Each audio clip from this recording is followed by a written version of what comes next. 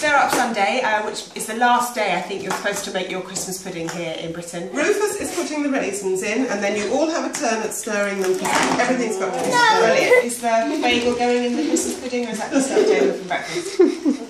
Is that good? Yes. Yeah. Raw Christmas pudding. Tastes surprisingly nice, we've discovered. Wow. Hello, Mama. Hello, Beauty. This is our house. It's not, is it? We're staying in a lovely house in the New Forest. And then we're flying. So here we have Christmas pudding 2014. I want to be the film. Christmas pudding 2014. Cheers, everybody. That's how you make Christmas pudding. Christmas pudding, lots of love, 2 knives, a bit of brandy. Exactly, a lot of brandy. See ya. See you later.